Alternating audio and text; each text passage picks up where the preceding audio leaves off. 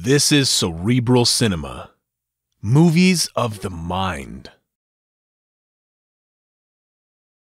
Who knows what evil lurks in the hearts of men?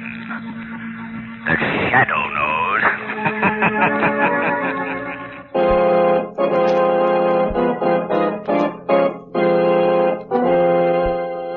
The Shadow, Lamont Cranston, a man of wealth, a student of science, and a master of other people's minds, devotes his life to righting wrongs, protecting the innocent, and punishing the guilty. Using advanced methods that may ultimately become available to all law enforcement agencies, Cranston is known to the underworld as the Shadow. Never seen, only heard. As haunting to superstitious minds as a ghost. As inevitable as a guilty conscience. The Shadow's true identity is known only to his constant friend and aide, Margot Lane. Today's story, Murders in Wax.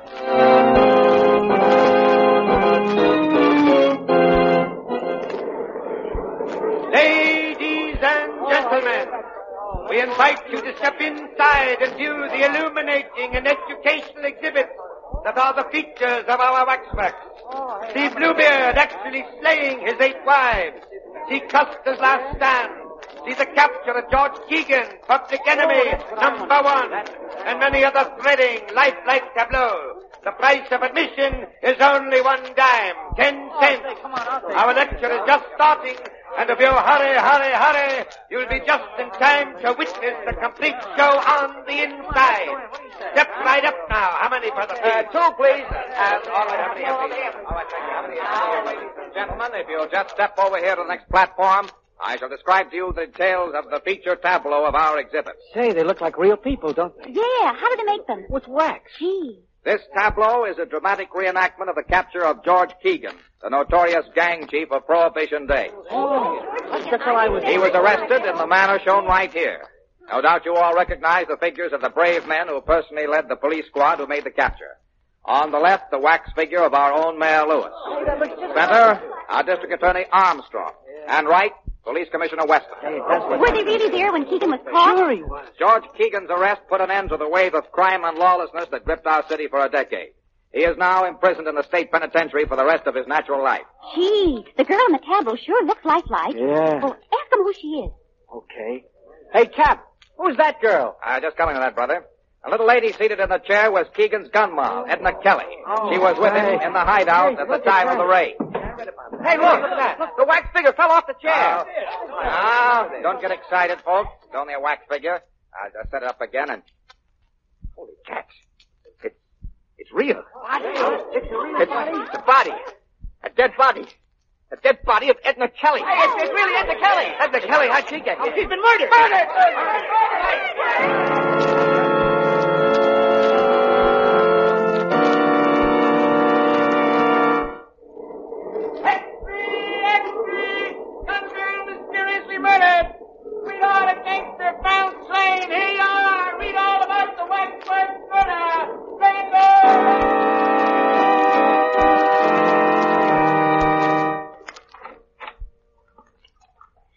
Lamont, you do row beautifully, but if you don't pull a trifle harder on that right oar, we'll hit that rock.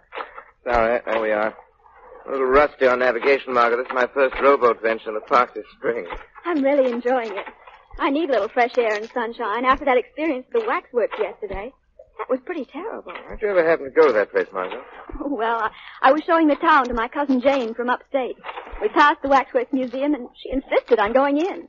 She'd never seen a chamber of horrors. And she saw more horror than she bargained for. Yes, and so did I. I'll never forget it. Just what was that wax tableau like? It was set in a replica of a furnished room in the house where Keegan was captured. Yes? The figures of Mayor Lewis, District Attorney Armstrong, and Police Commissioner Weston were grouped about Keegan and Edna Kelly. Did anyone notice the figure of the Kelly girl was actually she until it fell from the chair? No. The wax figures were so lifelike that no one suspected. I see. Shall I roll the island? Oh, that'd be nice. Lamont, whom do you think killed Edna Kelly? Well, she was a gunman's girl. They're always the obvious suspects, her lovers, enemies, or even members of his gang who might be more comfortable with her out of the way, but... Come on, I don't think it was either of these. Why, Lamont? Doesn't it strike you that the substitution of the girl's body for the waxwork in such a spectacular fashion may They have some deeper significance than a mere bizarre effect. Oh, what do you mean? It must have been the girl's connection with the other people represented in that group that motivated the murderer in bringing her body there. I don't quite understand. My deductions are correct. The taking of Edna Kelly's life is only the first of a series of vengeful murders. But, Lamont, if that's true, isn't there anything you can do to forestall? Perhaps. I only knew a little more. I only knew where the killer plans to strike next. Surely the Shadow can find that out. With your help, Margot, perhaps he can.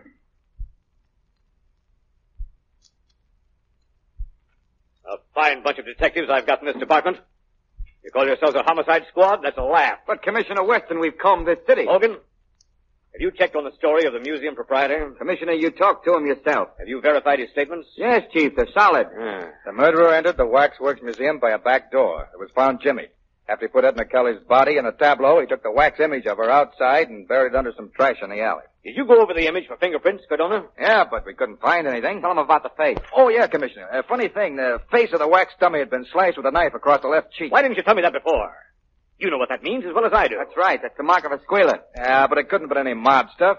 The probation report shows that Edna Kelly's been going straight ever since Keegan was sent away. If you ask me, I think it was a lunatic that done it. Yeah. No sane guy had set a dead girl's body up for exhibition in that waxworks joint. No, it looks to me like one of them love things. Some guy carrying a torch for Kelly. And, You're both wrong. It was no lunatic that committed that murder. And Edna Kelly hasn't gone out with anyone since Keegan started his stretch. Then what, Chief? Edna Kelly was murdered for vengeance. By someone who wanted to settle a score with her lover, George Keegan. Keegan can't be reached in the big house, so they take it out on the girl. And what about the mark of the squealer on the face of the wax figure? That ties right in. That was the murderer's way of telling Keegan what he thought of him. Keegan has saved his neck by squealing on a dozen guys. Say, that's right. Of course it's right. Cardona, first thing in the morning, I want you and Hogan to conduct a general roundup of every known enemy of George Keegan. That won't do any good, Commissioner. Hit the Shadow. Where is he? Don't trouble to find him. Why are you here, Shadow? To aid you in capturing the murderer of Edna Kelly. What do you know about the case? I know that you shouldn't be wasting your men's time rounding up possible suspects while the real assassin is left free to strike his next blow. Now, see here, Shadow. Don't tell me how to run my department. Hold on, Weston. I have every reason to suspect that the placing of the Kelly girl's body in the wax tableau was intended as a warning of other deaths to follow. Other deaths? You think there's going to be more killings? Be quiet, Hogan. Tell me what you mean, Shadow. I mean that the other people represented in that wax tableau are in danger of being killed too. And they're the mayor, the district attorney, and you yourself, Commissioner Weston. That sounds preposterous. Not at all. My advice is that you act quickly. One of you may be at this moment in imminent peril. Oh, come, Shadow. What possible motive could the murderer of the girl have for wishing to kill us as well? I think that you're... Excuse me. Hello? Mrs. Armstrong, the district attorney's wife wants to talk to you. Put her on. Hello? Yes, Mrs. Armstrong.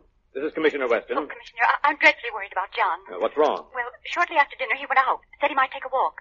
Several hours passed, and he didn't return. I must have fallen asleep. And when I woke up a few minutes ago, he still hadn't come back. Oh, this isn't like John, Commissioner. What time is it now? It's after 2 a.m. Well, now, don't be alarmed, Mrs. Armstrong. He's probably detained somewhere on business. I'll try to locate him for you and call you back. Oh, thank you. District attorney has disappeared. Disappeared? Say, Well, Commissioner Weston? You think, Shadow, that... Yes, Commissioner. I fear that the killer has struck again. Can't be. If I were you, I would go to the Waxworks Museum. At once. You may arrive in time to stop this murderer from completing his monstrous work.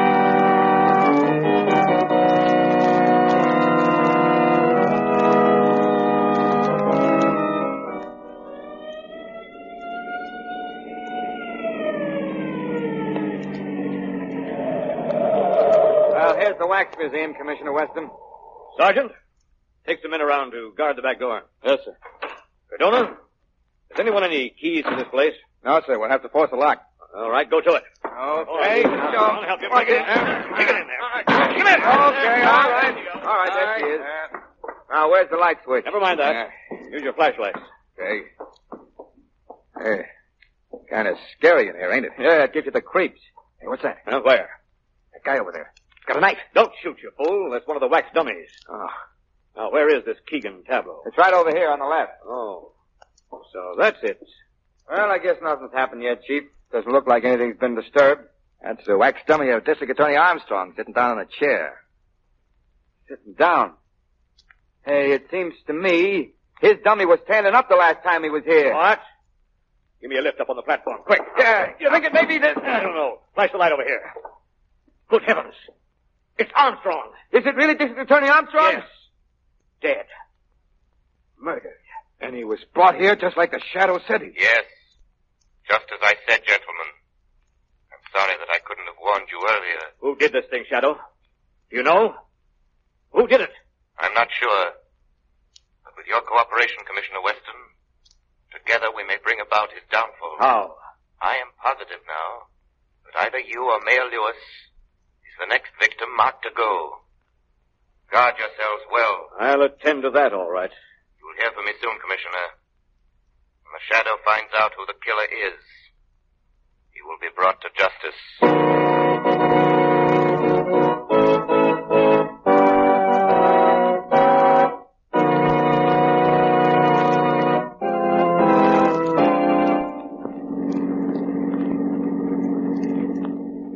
I think it's quite evident now, Margot, even to Commissioner Weston, that the killers aim to do away with everyone concerned in that tableau. Then, Lamont, you mean the mayor, the commissioner, and Keegan? They're the only ones left. Exactly. Let me see, I should take a right turn here. Lamont, do you believe these murders were the work of a madman? Not at all.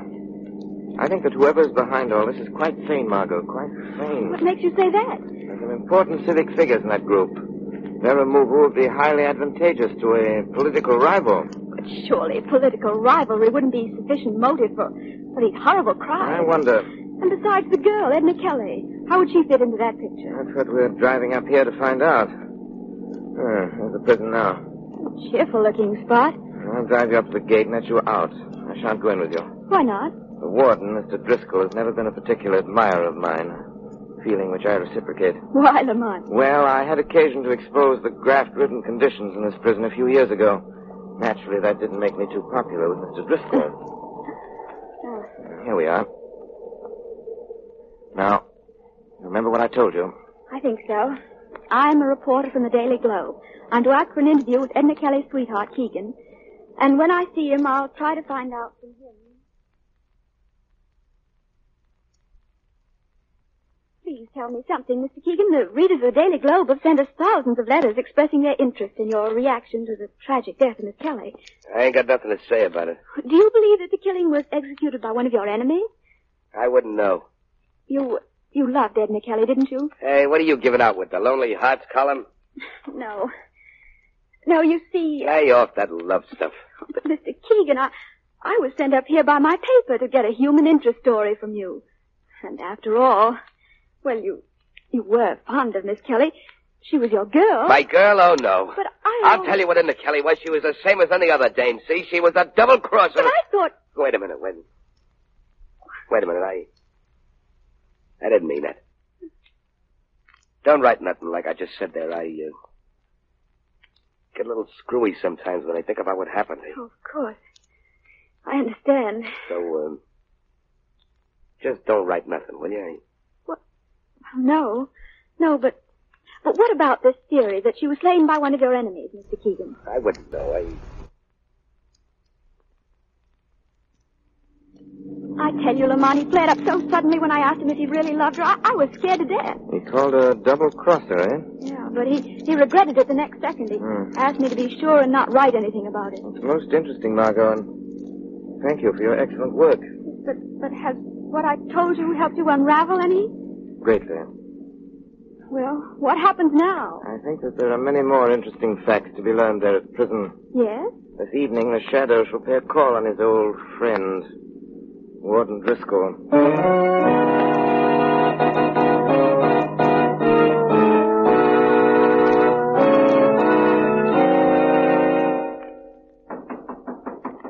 Come in. Can I see you for a minute, Warden? What's the trouble, Carrie? Well, it's about Keegan. Well, what about him? Well, I put him in solitary like you told me. Yes. That was this morning I done that. Hey, Carrie, what are you trying to tell me? Well, he ain't ate no food for the last 3 meals. So? So I was wondering if something should be done to make him eat. He just lays quiet on his bunk. I thought I told you that no one was to go near Keegan's cell without my orders. Well, I thought if he wasn't eating... Harry, if you just perform your duties as guard around here and let the warden do the thinking, Everything will be satisfactory. Yeah, sure, Warden, sure. And leave Keegan alone. Yes, sir. I'm sorry. Good night, Warden. Close that door after you. Yes, sir. Fool. Hello? Yes? Oh, yes, Mac. Oh, did he get away all right? Good. Yeah? Uh-huh. Well, get him back here before daylight, no matter what happens. Yeah, okay. Tell him I hope he does a good job. Huh? Yeah. Yeah. Oh, goodbye. You seem to be quite amused, Warden Driscoll. Huh? Who's that? Won't you share your little joke with me? Carrie, are you outside that door? Is that you talking? Carrie, if this is your idea of something funny... This is not Carrie. Well, who are you? I am the Shadow. The Shadow? Yes, Warden. Well, why are you here? What do you want with me? I came in when Carrie left. I overheard your phone conversation, Driscoll. It was very interesting. Really? Yes. I'm more than curious to know who you were talking about. Now, listen, Shadow. What business have you... It wouldn't have been George Keegan. Oh, now, see here. I've had enough of this. Wait, Warden. I wouldn't advise you to leave until we've finished our conversation. Well, what are you after, Shadow? I am seeking the murderer of Edna Kelly and District Attorney Armstrong. Well, why look here? Because this is where he is to be found. Who do you mean? George Keegan. Keegan? Oh, that's preposterous. How could a man in prison for the rest of his life suddenly commit 2 murders in a city 50 miles away? Very simple, Warden. You just go there. Are you inferring that Keegan has escaped? Oh, no, nothing as crude as that. But if he were allowed to, shall we say, take a leave of absence for a night. Keegan has never left these buildings. Where is he now? In his cell. Oh, no, he isn't. I investigated before I came here. And his cell is empty. Oh, yes. Yes, that's right. I forgot. He's in solitary confinement. You mean his cot is stuffed with pillows to make it appear as if he were in solitary confinement? Ah, that's not true. I'll tell you where George Keegan is. He's on his way to the city right now to add another link to his chain of cold-blooded murders. He's gone there with your full knowledge and consent. No. It would be a great political advantage for you to have the District Attorney Armstrong, the Mayor Lewis, and Commissioner Weston out of the way. Wouldn't it, Warden? Oh, you don't know what you're talking about. It's an easy thing to prey upon the susceptible jealousies of a man like Keegan until you've goaded him into carrying out your evil wishes. You can never prove what you're saying. I haven't time to right now, Warden. The lives of the mayor and the commissioner are at stake unless I'm able to stop Keegan. I shall present more than enough proof necessary to implicate you to the district attorney's office in the morning. So you'd better think hard and fast, Warden Driscoll.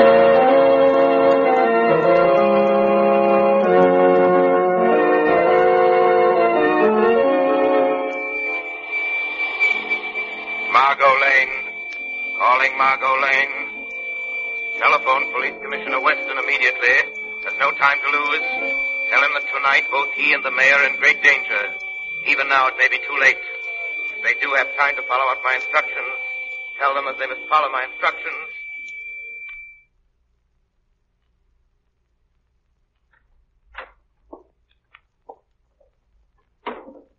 All right, Mr. Mayor.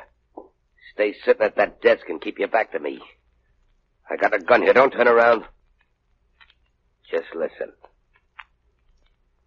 I'm George Keegan. Remember me? You was one of the heroes that made the pinch when I was picked up. You must remember.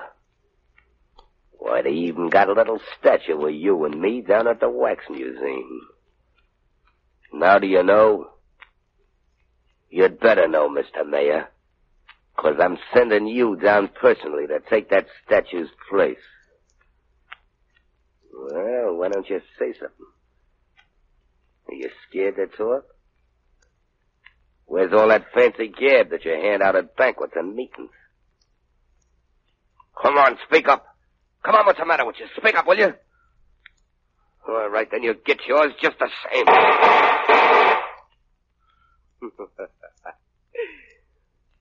Looks like I just brought about a special election.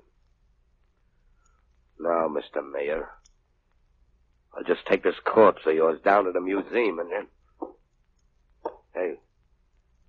What's this? This ain't nobody. The dummy, a plant. What? You've gotten your targets mixed, haven't you, Keegan? Who's that? Aren't you surprised to find yourself shooting at a wax dummy? Come on out in the open. Who are you? I'm right here with you. I am your shadow. Come on, Ken, that phony talk. What are you, a copper? No, just your personal nemesis, Keegan. Now, I'd advise you to drop that gun. Not a chance. Close in on him, Commissioner Weston. Come on, men. Up with your hands, Keegan. Let go of me. Let go of me, Take that gun away from him. Hey, Archie. This is your waxworks murderer, Commissioner. Thank you, Shadow. You guys ain't got nothing on me. How did you get out of jail, I Keegan? flew out the window. With the help of Warden Driscoll. Is this true? Did Driscoll aid you in these crimes? Driscoll wasn't in. Who's that? Ah, I see you caught him. Good work, Commissioner. Hello, Warden Driscoll. What brings you here? This man, Keegan, escaped from my prison tonight. And I learned that his purpose in leaving was to make good a threat he'd made on the life of our mayor. Hey, what is this baloney you're throwing out, Warden? Quiet, you. I've just learned that this isn't the first time he's got out either. A very good story, Warden. Only I think that George Keegan could tell us a different one. Shadow, you here? Yes. And I sort of expected you'd come too, Warden. What's this all about, Shadow? Perhaps Keegan can explain that to you, Commissioner. How about that? Listen, I ain't no squealer, see? But that Warden ain't telling the truth, not one bit. That's all I gotta say. Hey, Commissioner, what is this all about? Am I being placed under suspicion here in the testimony of a shadow? Just a minute, Warden. What are you holding back, Keegan? I can answer that for you, Commissioner Weston. Keegan is shielding the Warden as the real instigator of the Waxworks murders. That's a lie. He wanted you all out of the way, Commissioner, so he employed Keegan as his instrument of murder. Don't listen to him. Go on, Shadow. But first, he had to give Keegan sufficient incentive to perform these crimes, so he went to work on his emotions, his jealousy. How? He told Keegan that his girl Edna Kelly had been double-crossing him, right along. Keegan, this was a lie. Huh? What, you mean she was on a level? Absolutely, Keegan. Why, Driscoll, you dirty... Hey, look out, he's got another gun. Hey, don't. Go on. Go on, roll in pain. Just like Edna done before she died. That's right. Try to talk. That's what she done, too. And I laughed at her. I laughed at her. Laughed at her, that's what I did. Take him away. Laughed at her. Driscoll is dead, Commissioner. Well, perhaps that's for the best. Oh, Shadow. Are you still there? Yes, Commissioner. I want to thank you heartily for this night's work. I seek no credit, Commissioner. However, I have a suggestion for you. What's that? If the Wax Museum decides to create a new tableau depicting this present event, it might be wise for you to arrange to be excluded from it. It gives people ideas.